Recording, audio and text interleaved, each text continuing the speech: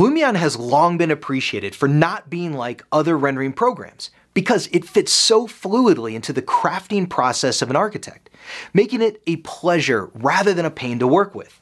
Continuing in this vein, Lumion 11 comes with a great new orthographic view effect. It's an awesome tool that allows you to create top view and side view images without any perspective distortion. Instead of the usual wireframe orthographic views you'd include as part of your design documentation, Lumion 11 helps you bring these perspectives to life.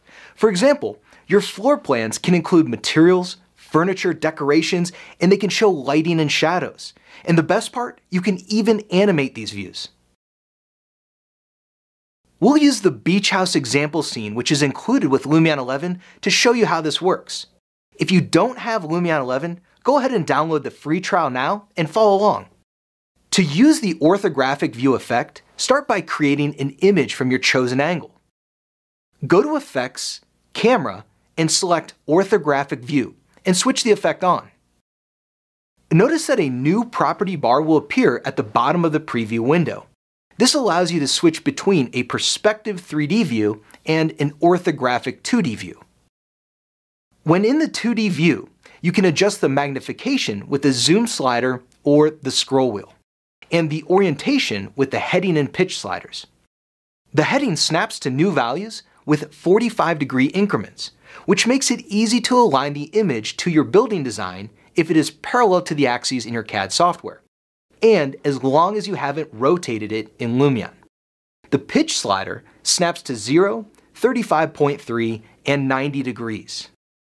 To adjust your pitch and heading, simply hold down the right mouse button and move your mouse to orbit around the focal point. To make finer adjustments using the sliders, press the Shift key while dragging the slider left or right. Lumion's regular camera movement keys can also be used to adjust your camera. In this tutorial, we're going to create a floor plan. So first we need to hide the roof. Of course, we could place the roof object on its own layer and switch it off with the layer visibility effect. But if the roof is not a separate object, you can achieve this using the near clip slider. It clips the view by cutting off objects starting from those closest to the camera. If everything becomes foggy, it means you've cut through the ground layer. Using the Shift key, you can fine-tune the clipping plane distance. The far clipping plane cuts off objects starting from the furthest away from the camera. To see it in action, let's set the pitch angle to 0 degrees. Now, you can see the effect of the far clipping plane. The fill color switch sets the whole background to one color, white by default. You can choose a different color if you like. To get more even lighting inside, you can either place lights or use the overcast style preset. The blueprint effect may also be useful when creating floor plan renders. When you set the grid scale to 1, you'll get an overlay of 1 by 1 meter squares, which gives an impression of the size of a space. Here are some renders of the styles and effects I tried so far while using orthographic projection. The orthographic view effect can also be used for video animations from a stationary perspective as we clip through the design. Let's take a look. To make an orthographic animation, start by taking a video clip with one snapshot of your building, taken roughly from the right angle. Then, add the orthographic view effect and switch it on. Now let's go back into the movie clip editor. Make sure the heading, pitch, and zoom are set the way you want. Update the camera keyframe and add a second camera keyframe. Save the clip and go back to movie mode.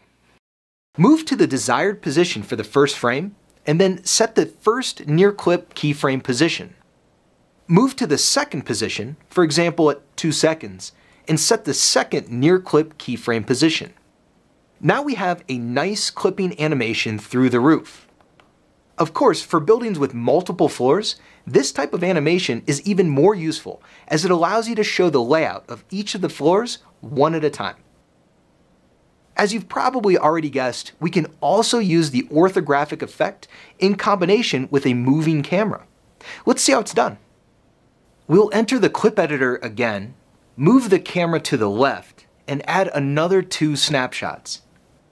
Since keyframes in Lumion are always relative to the clip length, and we increase this, the keyframe has shifted from 2 seconds to about 6 seconds. We need to delete it and set it again at 2 seconds. To also cut through these lower roofs, add another near clip keyframe here and here, and set the near clip distance of the last one to a position just below the roof. Now, let's add the same effects we used for the static image and render the clip. It's as simple as that.